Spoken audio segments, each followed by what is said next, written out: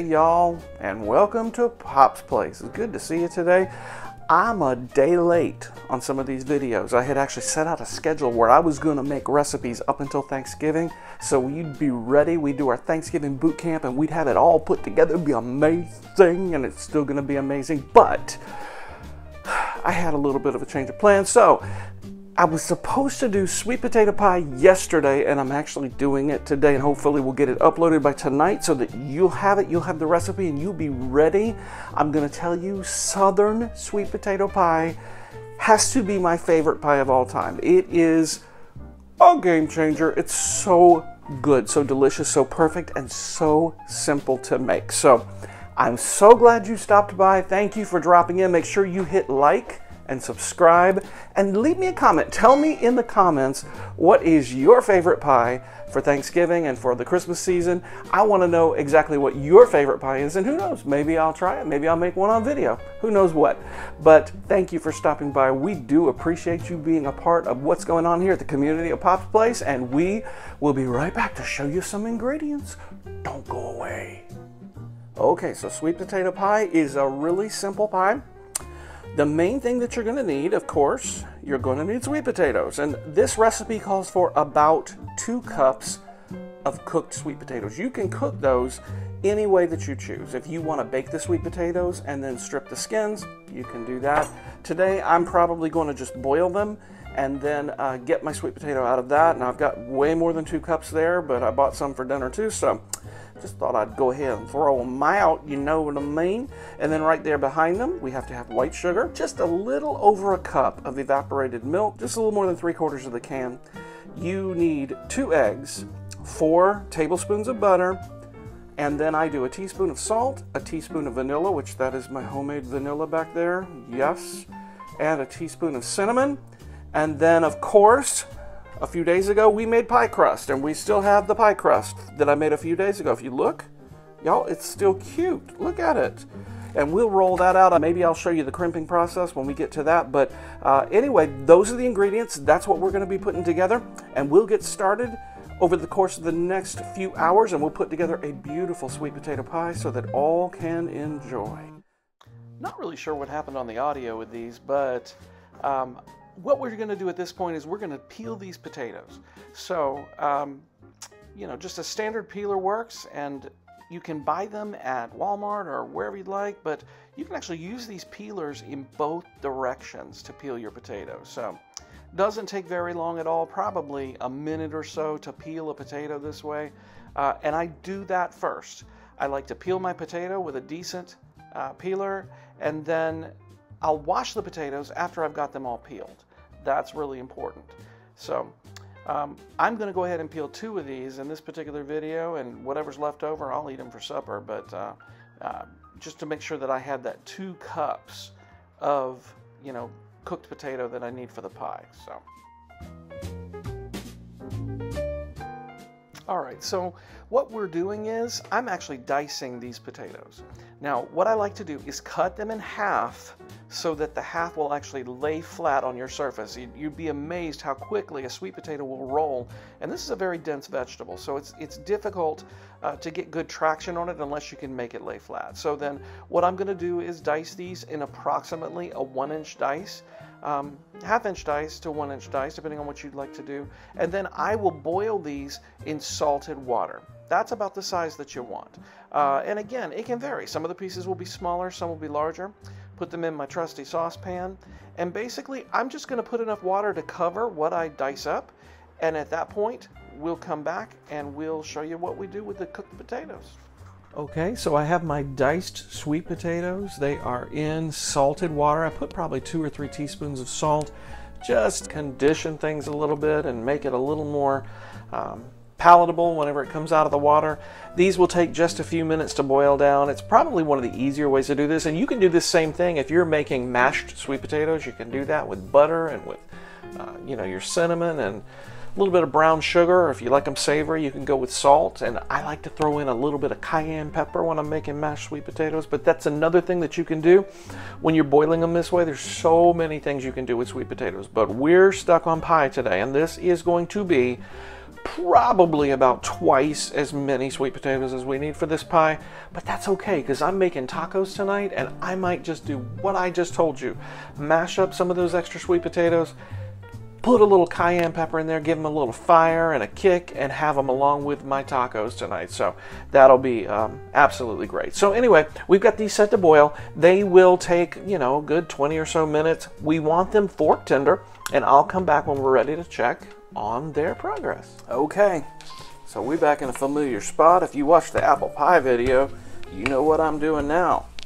I made homemade pie dough the other day, enough for about 3 pies, because the actually the apple pie that I made required 2 crusts, so my recipe would make actually 4.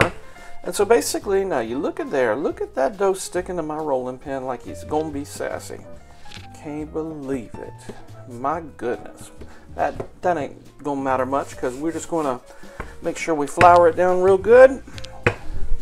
And basically what I'm doing is I am rolling out a piece of pie dough that is big enough for my pie pan. And if you see spots in it that look like they're just kind of coming apart, you know, you like that, like I literally just, it's stuck to my rolling pin. That's all right. We just gonna band-aid it back together. Everything gonna work out just fine. We're gonna get it good enough, big enough. And basically, I'm looking at my pie pan, and it looks like it's gonna fit all right. So I'm gonna set that aside. And now I'm gonna pick up that pie crust and just roll it up onto my rolling pin, and just ever so gently lay it into the pie pan. Now, there are pies, and I have baked a lot of pies in my time. There are pies where you're going to pre-bake this crust. If you're doing a stovetop cooked pie, like a chocolate pie, you'd have to pre-bake this crust. And at that point, you would poke holes in the bottom of this with a fork, and you bake that crust for a few minutes until it's a nice golden brown, and then you'll add your cooked filling into this pie crust. If you didn't, your pie crust would be raw whenever you served it, so you don't want to do that. So basically what I'm doing is I'm going around the inside of this pie pan to make sure that there are no air bubbles, because I definitely don't want that. And then I'm just going to trim around the edges. It does not have to be perfect. Don't rush, because you don't want to rip your pie dough. We got a lot of leftover pie dough on this one. That's all right, because I'm making another pie probably tomorrow or the next day. We're going to do pecan pie in the next few days. So that's going to be sexy. You know what I mean? All right. Extra dough. Get it up, move it out of the way. Now, some have asked me, you really roll that out on your counter when it's my family? Yes, I do. If I'm cooking for other people, I generally use a linen tea towel, and I will roll it out with flour on a linen tea towel so that it's not directly in contact with my counter. It's not that my counter is not clean. It's just I try to be respectful when I'm making fries. Okay, so you're going to see my tripod in here, unfortunately. That's just, it is what it is. But basically what we're doing is we're going to crimp the edges by making a bird's mouth, and then we're going to push with our thumb on the other side. That's the way you crimp a pie crust. So, not crazy, but basically you're just going to go around the edges, and I'm pre-crimping this because otherwise it won't bake that way. Now the other thing that you want to think about is how hot is your oven? How hot is your oven going to cook? Now that didn't do cute. I'll have to fix that. Let's try to fix it again. Don't have to be perfect, but if you're making it for your Thanksgiving table, you definitely want to take more time. And this is all just pre-gaming, baby. I am pre-gaming some Thanksgiving pies to try them out, make sure they're all still good, make sure I don't want to doctor the recipes up any at all. Can you see me? Hope you can see me. Make sure I got those crimps going in there good. And that's what we're going to do all the way around. Now know this, when you bake a pie, that pie crust is going to shrink up just a little bit. That is par for the course. It is part of it. So you can expect a little bit of shrinking. It's always good to leave a little extra around that rim so that you can push it. Looks real good. Can we do it? Well, that's taking longer than I expected. This batch of dough was really tender, and that's okay. I'm used to working with different kinds of dough, but anyway, at the end of it, that's what you get, a beautiful crimped pie crust. And so then we're gonna whip up our ingredients that go in the pie when we come right back. First thing we're gonna add is a cup of white sugar. I put that in first because I want to make sure we get it in there in the base and we whip it up with these hot sweet potatoes. It's going to be so nice. Then we're going to add 2 cups of sweet potatoes. Now I'm going to try to do this so that you can hear with the roar of this mixer. Maybe we can turn it down. But basically, if you can see it, try to get it where you can see it. I'm going to begin mixing those sweet potatoes with the sugar. At the same time, we're going to go with about 4 tablespoons of butter, because butter is sexy and we all need butter in our life. Be careful, don't let your mixer eat your knife like I'm about to do. Alright, butter. So I'm going to mix this a little stronger. I don't know if you can see what's happening there. It's always a good idea to stop and scrape down the sides of your mixture to make sure that all your sweet potatoes are actually in there and blended in and smoothed up, because you don't want huge chunks of sweet potatoes in this. This is a smooth pie. It's similar to a pumpkin pie. So, but if I had to pick between the two, I'm going with sweet potato every time because it's better.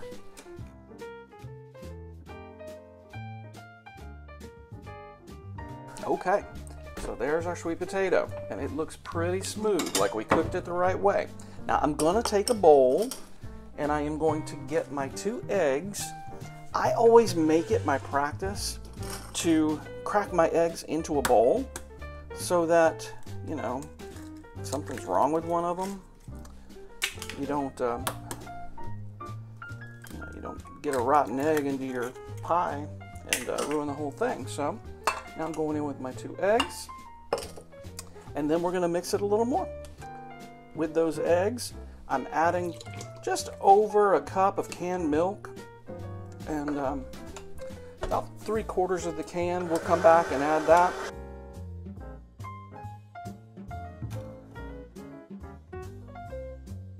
Beautiful, light, and sexy, and we'll jump into some of our seasonings. It's generally always dry seasonings first, so I'm going to put my teaspoon of salt. That's a good one. We'll put our teaspoon of cinnamon, so that you got exactly what you need there. Can't go wrong with cinnamon in one of these babies. And finally, now that I have gotten my dry ingredients out of the way, I'll also put a teaspoon of that homemade vanilla. Woohoo, baby. I can't even, I'm smelling the bottle right now, and I am so happy. Makes me so happy. Okay, so pull this closer so you can see it, and we're gonna mix a little more. Don't go crazy when you first turn it on after the cinnamon goes in, or you're gonna have cinnamon clouds everywhere. That looks pretty good and integrated there. Not bad, if I do say so myself.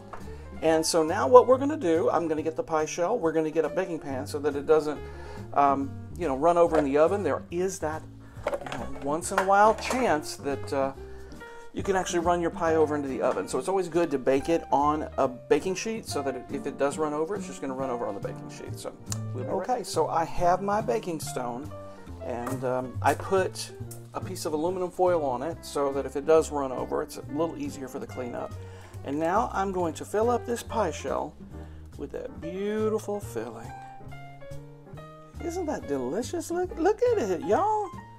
Y'all, that's what sweet potato pie is supposed to be. That's what I'm saying. So I go in there with my spatula, get all them little droplets of goodness. All right. Now, this is going to go into a 350-degree oven for 45 minutes to an hour, basically, until it's kind of set. Now, it'll be a little jiggly in the middle when it's done, but it will basically be set. And then as it cools, it will coagulate a little better, be a little better condition. So, at any rate, this is the gist of it. Now, when we come back, I'm going to bring the pie out the oven, and we're going to give it a taste because I deserve it. I've worked hard today. I deserve a taste of pie. So, y'all, I'm an impatient person. I can't wait for this pie to cool. I have tried so desperately, and I am touring it up right now.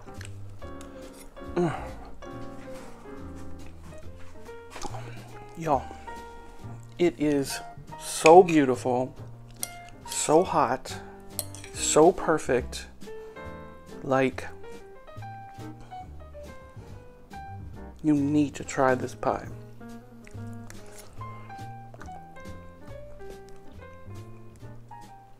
It is savory, it is sweet, it is beautiful, it is complex, it's simple at the same time. You need to try it. Thank you so much for liking and subscribing and for sticking with us over here at Pop's Place. We are having so much fun doing this. I cannot wait. We're doing the next one we're going to be doing is pecan pie, and I'm excited about that. Pecan pie, we're going to do a pumpkin pie, and I'm going to do a wada pie, and I think I'm going to do a chicken pot pie, so that when you have that leftover turkey, you just swap out leftover turkey and you make a turkey pot pie, and it's to die for. It's so good.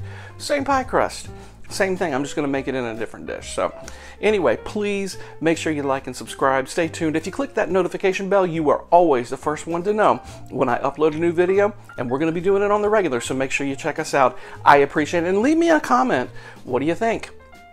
You think you're going to try this? You should. You totally should. It's so good. Oh my goodness, y'all. Even if you buy a store-bought crust and put this junk in it, yes.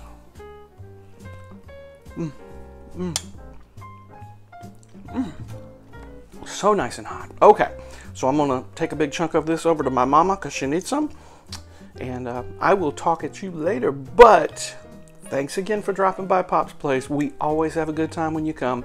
Make sure you come back and make sure you tell your friends. Love to hear from you again soon. Bye-bye.